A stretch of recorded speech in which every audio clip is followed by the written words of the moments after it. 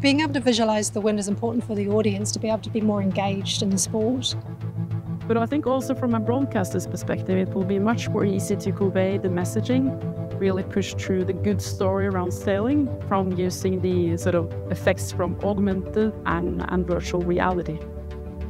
Our role is to help broadcasters tell their stories, and there are a lot of parameters that we had to take into account, like the camera angles or the unpredictable weather. And that is really exciting because you not only think about what will be the viewing experience, but what could go wrong to come up with all the scenarios that could fix issues in real time. As a commentary tool, it's a really revolutionary technology because they can start to explain very complex scenarios really simply. Some snakes and ladders. Just got to pick our moment. Nice fine deal.